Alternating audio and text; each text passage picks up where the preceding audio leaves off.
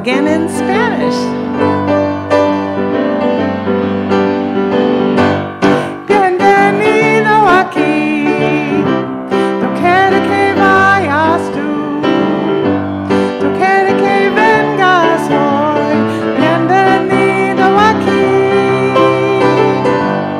bienvenido aquí, no quiere que vayas tú, no quiere que vengas hoy. Bienvenido aquí a este lugar de amor, de sueños e ilusión, a este lugar de amor.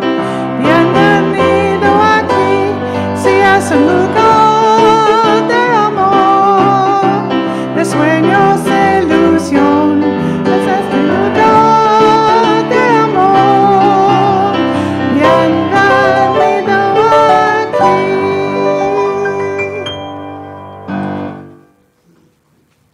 Good morning. Welcome to Chalice Unitarian Universalist Congregation. We are a community of diverse beliefs and experiences, nurturing the liberal religious spirit and united by our desire to grow in love and in service. Whoever you are, whomever you love, whatever your life's journey, you are welcome here. Whether you gather with us every Sunday, once or twice a year, or are with us this morning for the very first time, we're so glad that you're here. My name is Jessica Schultz, and I'll be the worship associate today, with my husband, John Schultz, assisting. Our worship musician this morning is Tim McKnight, and our song leader is Callie Leaf. Our tech team consists today of Sarah Komnick, Dean Gadet, and Hope Campbell. Our online chat host is whoever has happened to be on chat today, so somebody take charge up there in the chat group. Our pulpit guest this morning is Isaac Castro, currently a fourth-year seminarian at Starr King School for the Ministry and a member at First Church UU San Diego congregation. Isaac and I have passed a rapid test this morning, so you will see us leading worship without our masks. Welcome to our Sunday worship service, and welcome to those of you here in the chapel and those of you watching live via Zoom. For those of us in the chapel, you will notice that we have our windows open. This is to ensure good air circulation in the room.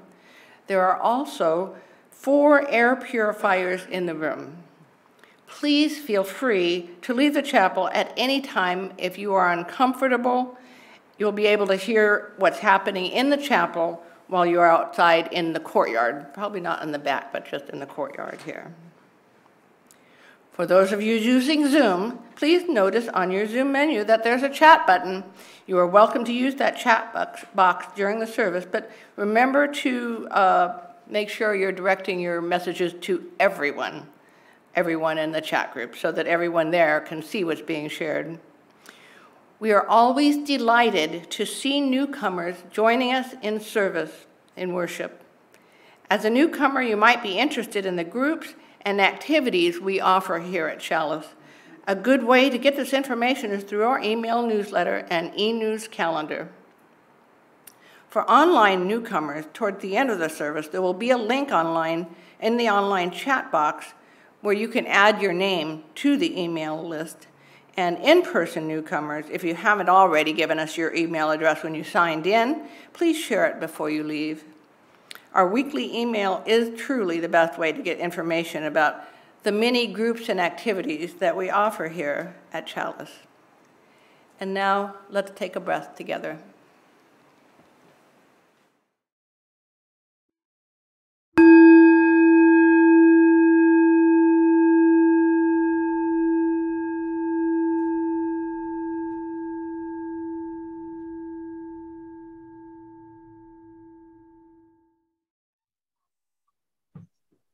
I'm Judy Cavallo. I'm Steve Schlesinger.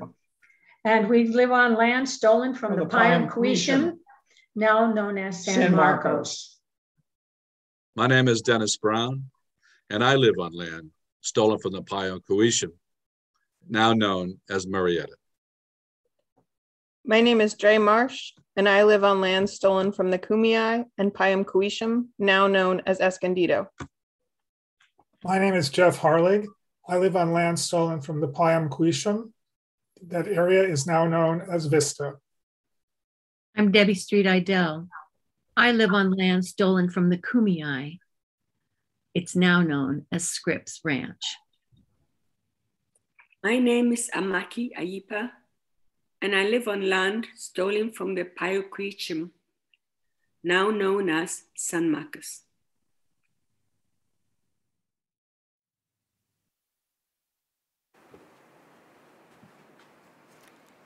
Now we light our chalice, the symbol of our Unitarian Universalist faith. I invite David Peel forward to light our chalice this morning.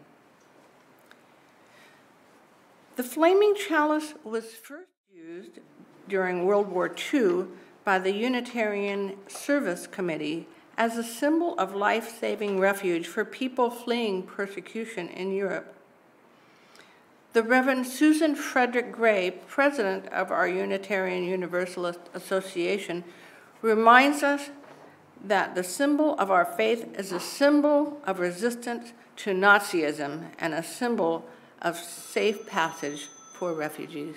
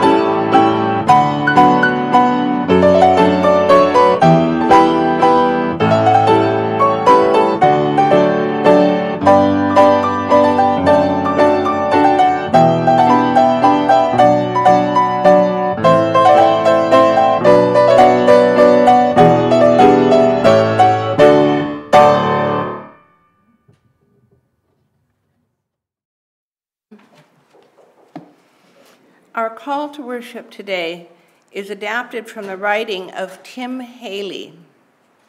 Amid all the noise in our lives, we take this moment to sit in silence, to give thanks for another day, to give thanks for the gift of life, to open ourselves here now to the process of becoming more whole, of living more fully, of giving more freely, of understanding more completely the meaning and value of all lives here on earth. And now here's one of my favorite things. This is the first week of Advent, the 4 weeks before Christmas. Inspired by the Christian observance of Advent, we approach the winter holidays by lighting candles in the 4 weeks before Christmas. The tradition of Advent candles reaches back to pre-Christian Northern Europeans. During the darkest days of winter, they lit as many as 24 candles on an evergreen-covered wheel or wreath. By lighting a candle a day, they mark time, anticipating the return of the sun's light and warmth. Now we light the candles to remind us of the gathering darkness and the blessings to be found in the many stories and symbols of this time of year. We light the first candle of Advent for joy. May it shine for all who find delight, even in the midst of challenge and struggle. Please remain seated while we join in singing.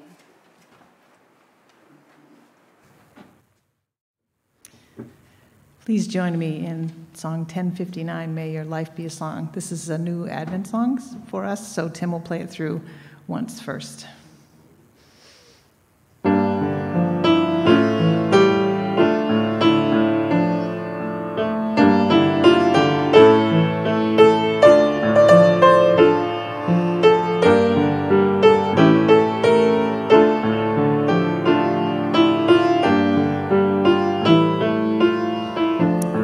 Do it 3 times. May your life be as a song, resounding with the dawn, to sing awake the light and softly serenade the stars, ever dancing circles in the night. May your life be as a song, resounding with the dawn, to sing awake the light and softly serenade the stars, ever dancing circles in the night. May your life be as a song, resounding with the dawn, to sing awake the night and softly serenade the stars, ever dancing circles in the night.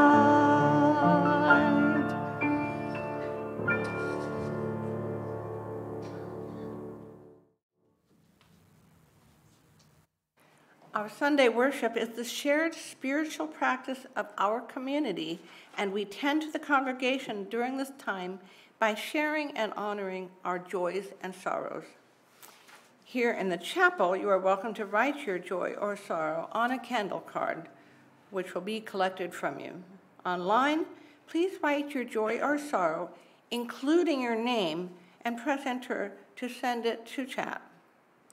These joys and sorrows will be spoken out loud, and then we will remove this part of the service from the recording that goes on our YouTube channel, so no one will be able to publicly view this sharing online.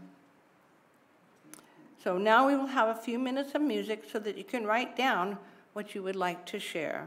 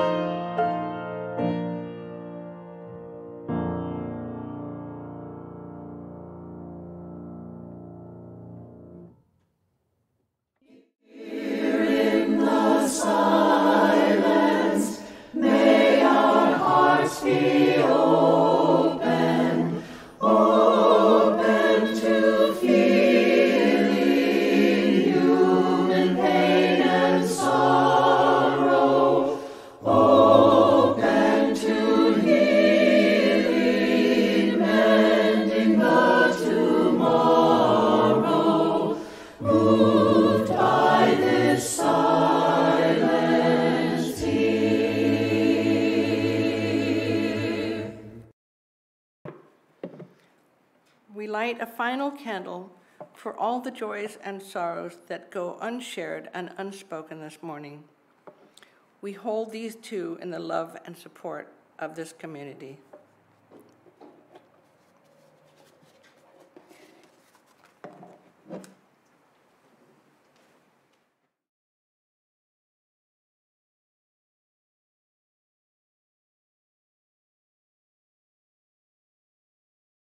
Before We Eat, From Farm to Table, written by Pat Brisson and illustrated by Mary Azarian.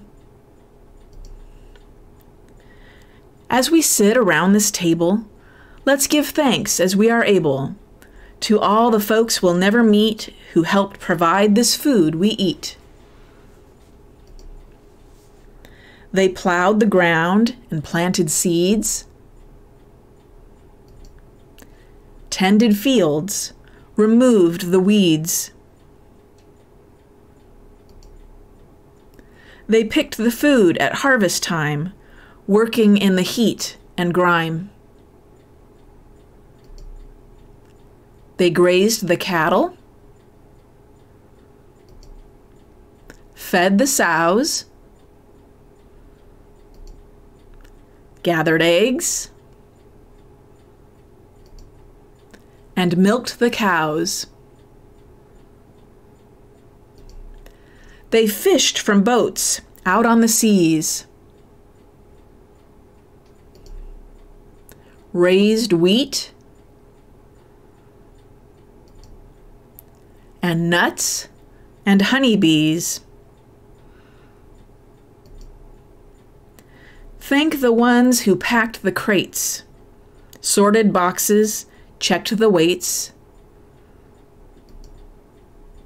Thank the drivers on the roads in their trucks with heavy loads. And all the clerks at all the stores who did the grocery selling chores. Thank the ones who bought this food, the ones who teach me gratitude. Sitting at this meal we share, we are grateful and aware, sending thanks upon the air to those workers everywhere.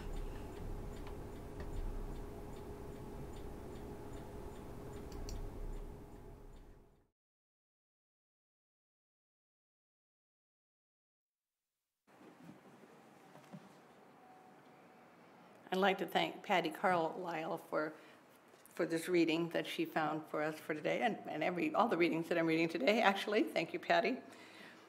This is a prayer addressing all hungers by Deborah Smith. We are hungry. We are eating our daily bread and bowing our heads, and yet we are hungry. We are thanking the farmer and the farm worker, and yet we are hungry. We are speaking in spaces for food that is healthy, and still we are hungry. We are tired of slogans that say, feed the children, and mean, feed the children leftovers. We are hungry for something that feeds more than bodies. We are hungry for help. Help us, O you who apportion the funds, find in your hearts the child who you were, who would share with a friend, free and friendly. Lead us not into meanness, for we are hungry. We want the loaves and the fishes, the water and the wine of sweet justice for all. We are hungry.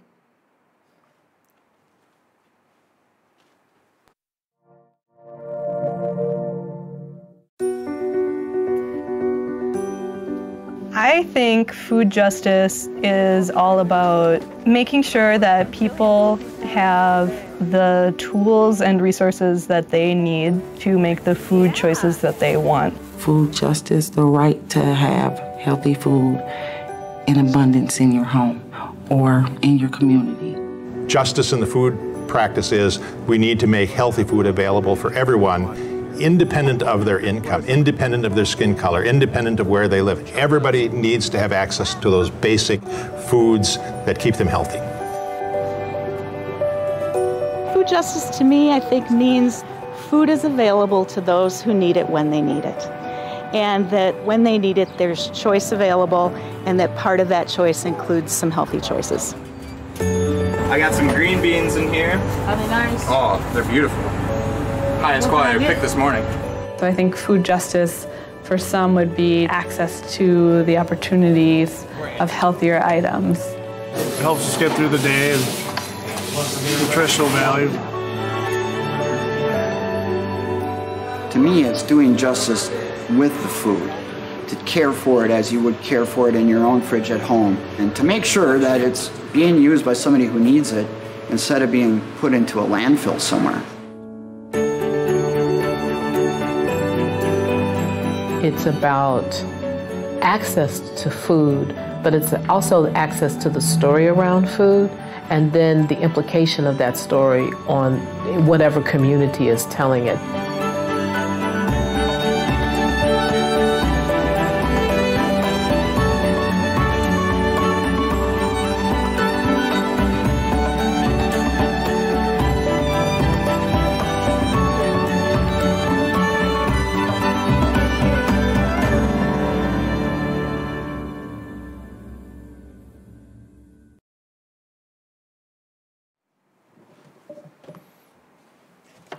Hello. Good morning. It's good to be with you. Thank you for having me. For this sermon, I want to share, I'm sure you've heard this really bad taste like joke. How do you know if someone's vegan? Don't worry, they'll tell you within the first 2 minutes of meeting them. And while there's some minor humor in this joke, I also know some use it as a scoff at vegans. And that's not okay. But I'm sharing it today because of the truth in my past interactions. I recall when folks told me they were vegan in the early part of meeting them. And it was usually because I would offer them some kind of meal or snack, and they couldn't partake in it.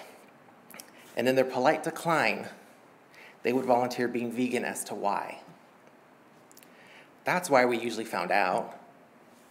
Society has created a situation where it's rude to say no without an acceptable reason. And vegans got the brunt of that joke for a long time. I'm sure some of them still do, and that's unfortunate.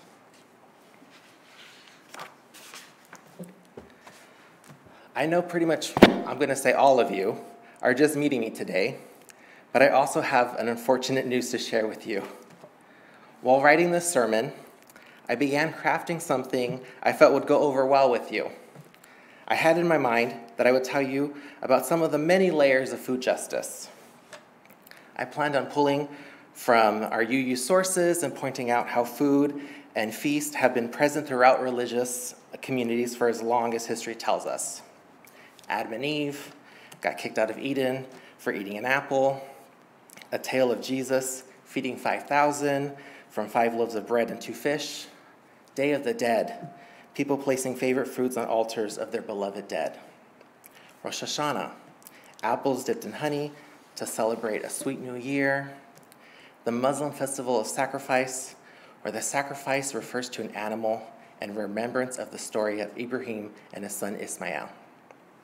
How moon cakes are the hallmark food of the Mid-Autumn Festival, a cultural and religious holiday celebrated during the fall harvest. But in my dreams, my ancestors came to me and told me I needed to go deeper. So I planned on weaving those above with a story from a local city, Al Cajon, and their ban on feeding the homeless from October 2017 through January 2018. How a group of activists came together, dubbed themselves Break the Ban, and shared food in public spaces until they were cited. While the city of Al Cajon flexed its muscle with a $1,000 fine and even possible jail time for breaking the ban. And it wasn't until January 2018 that the group was finally cited, and why that mattered is that it could be challenged in court because the following week the ban was lifted. Still, my ancestors came to me again and said to go deeper. So I began writing about food justice as a call to action for immigrant raids in chicken processing plants. In raids on August 7, 2019, agents arrested 680 immigrant workers from 7 different chicken processing plants in central Mississippi, the largest single state immigration enforcement operation in U.S. history. I wanted to call your spirits to this piece because before those raids, the workers were union organizing for better working conditions and higher wages. As things were looking to be in the hands of the workers, the owners, Koch Foods, quietly requested a raid at their plants. I wanted to weave in how the fight for unions is a part of food justice. Still, my ancestors came to me again and told me I needed to go deeper. And so I asked them, how can I go deeper? Give me some kind of sign. The next day, I started writing about wages for migrant farm workers. In September 2020, the U.S. Department of Agriculture announced that it no longer intends to collect data on the money paid to those keeping Americans fed. Today's migrant farm workers make an average just under $13 an hour, a rate that varies by region. And by failing to conduct its traditional agricultural labor survey, such workers could be paid just the minimum wage. And that means in Georgia, Idaho, Iowa, and other ag powerhouses, that's as low as $7.25 an hour. And I wanted to speak about how the fight for living wages is built into food justice. So, I was weary of the impending visit in my dreams after this. And that night they came back to me and said, don't craft something you think others want to hear. Tell your journey of food and food justice. And similar to that video we just watched, the last commentator mentions, it's about access to food, but it's also about access to the story around food and the implications of that story around the community that is telling it. They were moving me to share my story with you, and by sharing it, it included them and the ways that they are affected by food justice. And let me just say, when ancestors visit you in your dreams and steer you in this direction, it's wise to listen and follow through. So here's the journey. Food in my family has generational trauma. I have a Mexican background. Most of the elders in my family were migrant farm workers at some point in their lives. Many of them were also immigrants. All of my grandparents worked in the fields at one period or another. My mom and stepdad used to work in the fields as children. They were as young as 8 years old when they started. They worked hard to get out of that industry as they grew up because they didn't want their children to work in the fields. I remember visiting my Tata Bico in the fields while he was working the tractors. I knew part of those visits were because my parents never wanted us to forget where we came from and the hard work our ancestors put in for my current opportunities. And right now, I have an uncle-in-law who currently works in the fields. He hardly gets any days off during harvest season. This past Thanksgiving, he had it off only because they had to work twice as hard on Wednesday to meet the 2-day quota, or else they would have had to come back to work on Thanksgiving. He didn't join us for our gathering because he was tired and wanted to sleep. I told my aunt I was glad he chose rest when his body was pushed to the limit. What I didn't say to her was that it's being pushed to the limit by the greed of farmers and large ag businesses. Food in my family has cultural significance. There are recipes passed down for generations. Each recipe has a connection to someone in the past that we still cherish and honor in that dish, and how we used food before it was mainstream. I'll give you an example. Carne asada is a common staple in the Southwest region of the United States. It's also quite expensive now. My family remembers when it was considered the throwaway meat. It was thin and tough. It became the cheapest meat our communities could afford, and we seasoned, marinated, and tenderized it into the deliciousness that meat eater masses enjoy today. You're welcome, by the way. Food in my family has love baked into the recipe. Some of the most cherished memories I carry with my family revolve around mealtime. From the conversations while making food to the stories that come forth while sitting around the dinner table. I also grew up with a large family. I have 23 aunts and uncles. I have 6 siblings and way too many cousins to list. All of that means I experienced a lot of birthday celebrations throughout the year. And what we did for birthdays was celebrate by having a party with their favorite foods. I like to call it a birthday feast. Food in my family meant sharing with others. Giving to those who were experiencing food insecurity, we also invited others to join us as well. There was always extra seats, plates, and good food, and I'm not gonna lie, some of it was spicy too. But we considered food, and specifically mealtime, a sacred space we were called to share with others in need. And while I got all these experiences from my family, I have to admit ignorance when it came to knowing about the larger umbrella of food justice. I'm going on 35 years old, and up until 10 years ago, I never even knew it was a thing.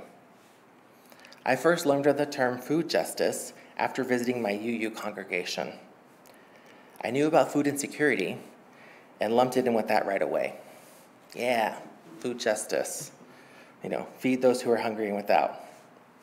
And while I wasn't completely wrong about one of the aspects of food justice, that was still very far from any type of proper definition. I had to learn it the hard way by messing up a lot. While I can't tell you every aspect of my messing up journey, I want to tell you about the first time I got it majorly wrong, because that's the one that vividly sticks with me. I volunteered to host one of the UU young adult groups at my congregation. I was so excited to host, and even the topic was going to be a conversation revolving around food, genetically modified food to be specific. I got a nice variety of heavy snacks and light snacks and refreshments, and was confident in providing a praiseworthy spread. And then it happened. Someone asked if there was anything gluten-free. Another asked what was vegetarian. A third asked about vegan options. Then someone inquired about something dairy-free to eat with the crackers besides meat. A few things fit in some of those asks, but not all. The truth is, I, a carnivore with no dietary restrictions, had bought food I liked, as I planned on taking home any and all leftovers. I didn't buy the hummus and carrots we are used to seeing at UU gatherings. I felt terrible and small at that moment. Here I was just a few short weeks into finding this group, and I did this with food. I was upset with myself because food is something that I cherish deeply and enjoy sharing it with others. Yet I had missed the mark on the dietary needs of many of the group's folks. It didn't even cross my mind to ask about those things. I had no clue what to do other than to offer my apology. Afterward, I went home embarrassed and felt I had disrespected some folks for not being as inclusive as they had been. So I started researching all those things I had messed up on. I was determined to expand and learn more so I didn't make a mistake around food again. Side note, I did continue to mess up, and after each failure, I made sure to do better. I like to call it my time with the fourth principle, a free and responsible search for truth and meaning around food justice. My relationship with understanding food justice began to evolve through this, and it still is. I recall a particular time when our congregation sang the song, Fire of Commitment.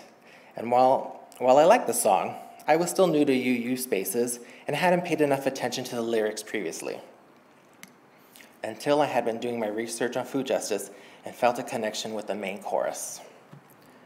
When the fire of commitment sets our minds and soul ablaze, when our hunger and our passion meet to call us on our way, when we live with deep assurance of the flame that burns within, then our promise finds fulfillment and our future can begin.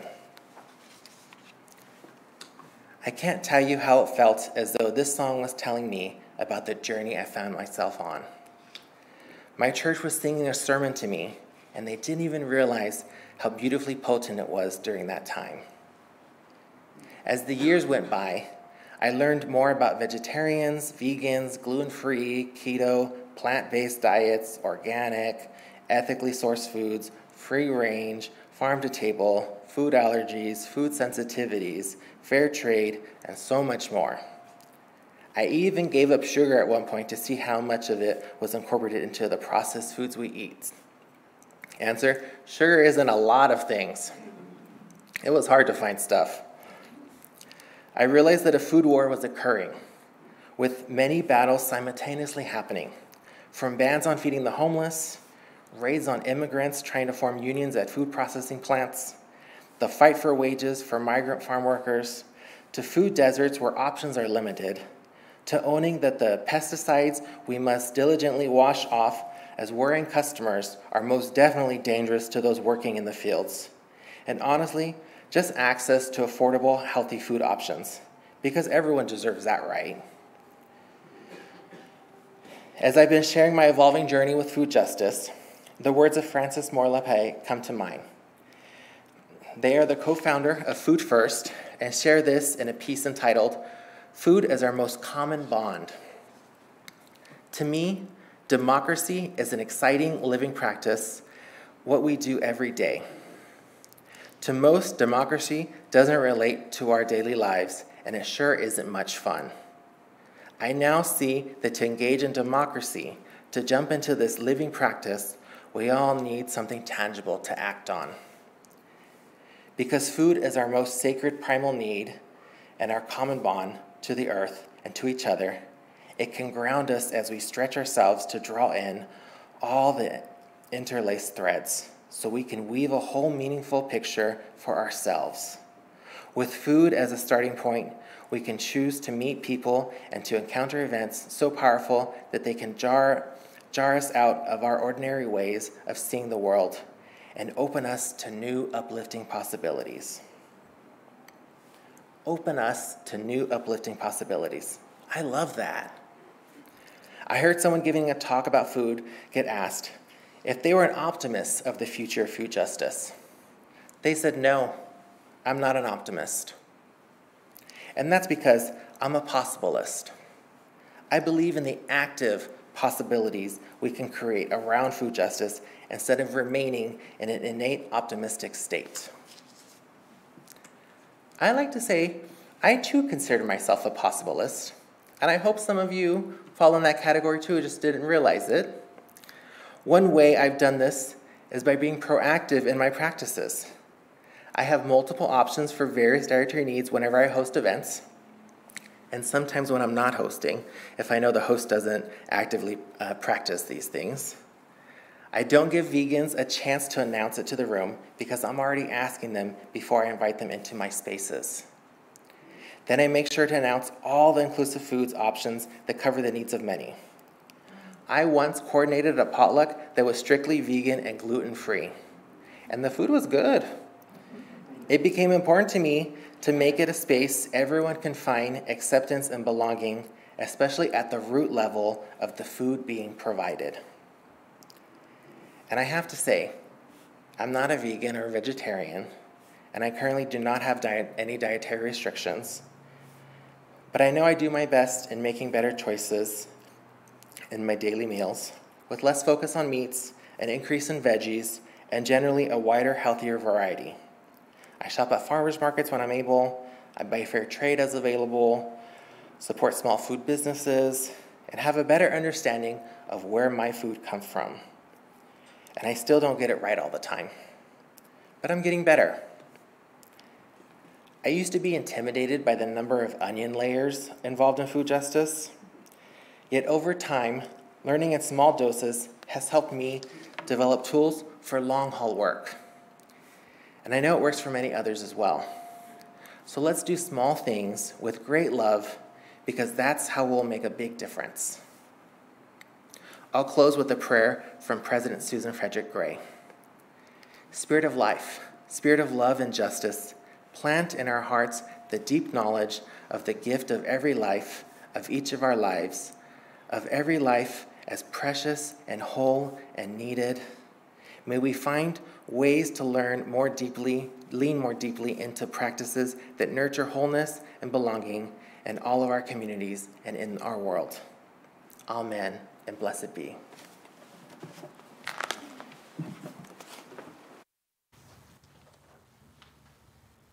Please rise in body and spirit to sing hymn 1028, Fire of Commitment.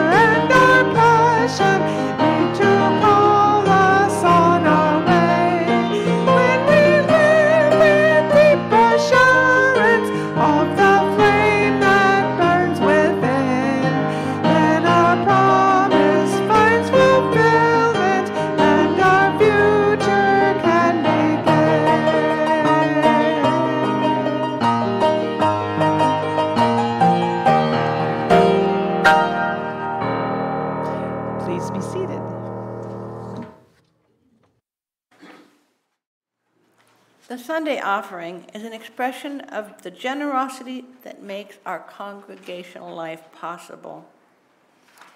As Buddhist teacher Joseph Goldstein has said, it's important to understand that generosity is a practice. It's not just a single event. It's a quality in our hearts and minds that we can develop and cultivate. Please text your donation to Chalice. If you haven't texted a donation before, know that once you text the amount, you'll get a reply with a link to follow to enter your credit card information.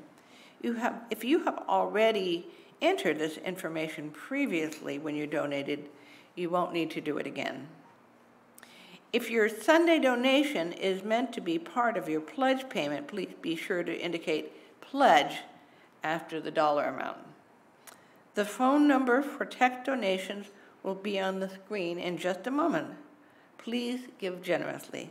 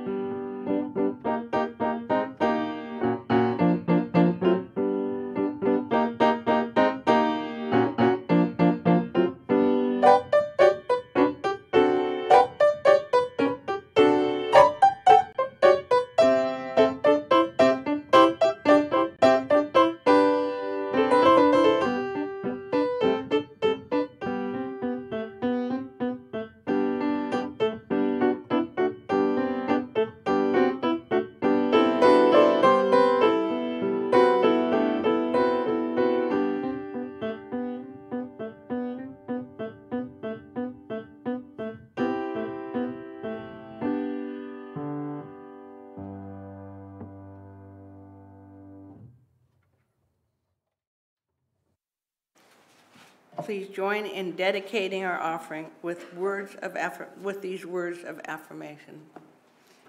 Chalice of UU congregation, our mission is to connect through worship, music, learning, and caring ministries.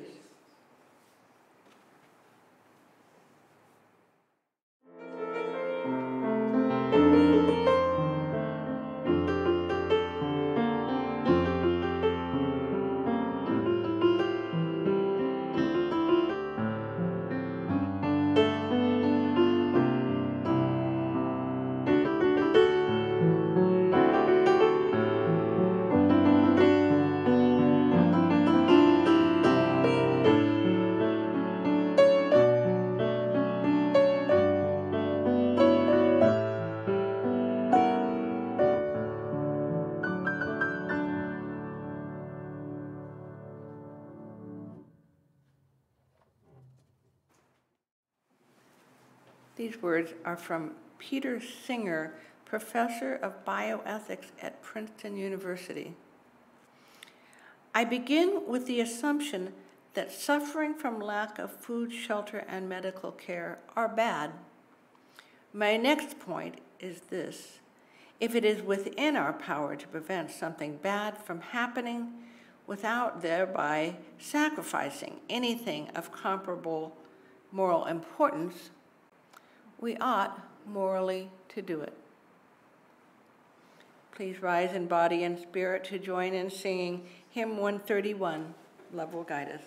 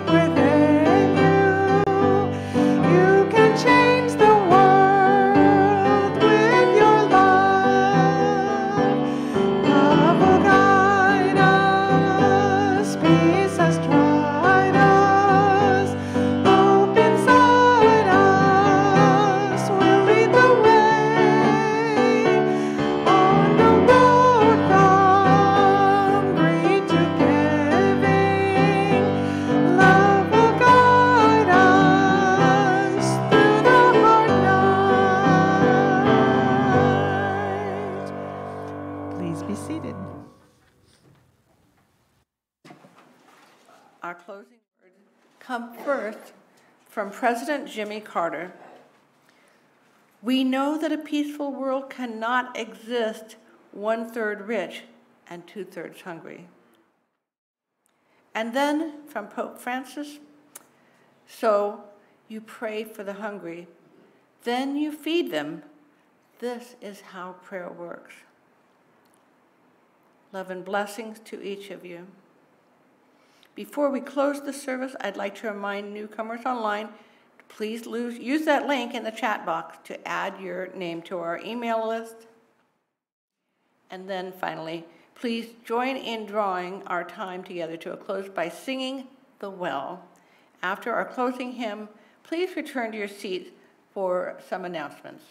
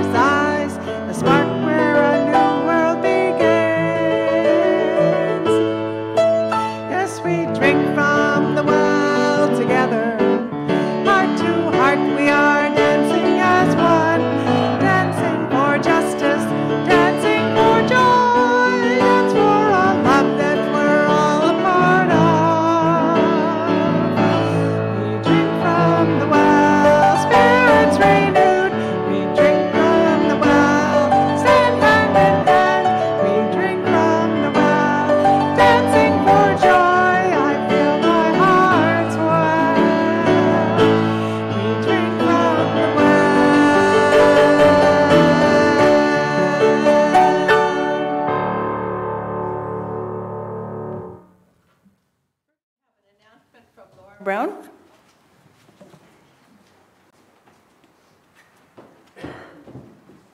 Yes, the time is almost here. In 6 days, it's our winter party from 5 to 7 out on the patio. We will be having a potluck, and thank you for all of you who have signed up already. If you haven't yet, in the e-news, there will be the sign-up link, so you can go and RSVP and sign up to bring something yummy.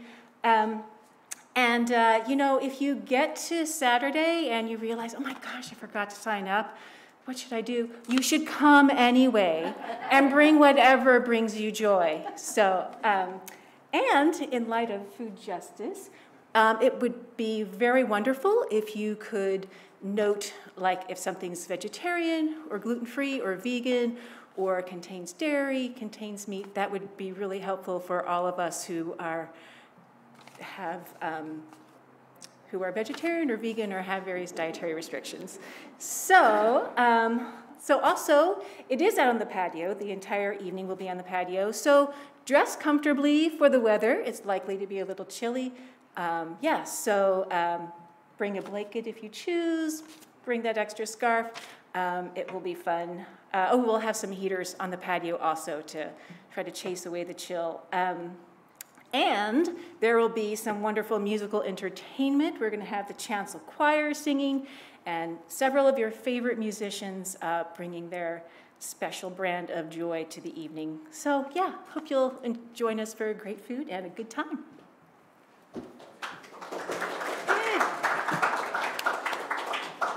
I can't wait. A couple more announcements and then we'll be done. For the online folks, please remember that coffee hour is in the same Zoom room as the service. There'll be a brief break for some music for about 5 minutes, and then the Zoom meeting will be opened up and people can chat with each other online. So stay tuned, don't exit. This information is for our in-person congregants. Please enjoy social hour with us on our courtyard where masks are optional. Or in the spirit of caring, you can take your refreshment into the Blue Room to visit with our online congregant. I should check, are we still doing that? Yes, we are, I'm sorry. Some have been unable to attend Chalice for a long while and would really enjoy the fellowship of your company. Remember that the children younger than 5 years old may not yet be fully vaccinated, so take care if you're around them. Coffee and refreshments are waiting for you on the far side of the courtyard by the hub kitchen. Please enjoy. Thank you very much.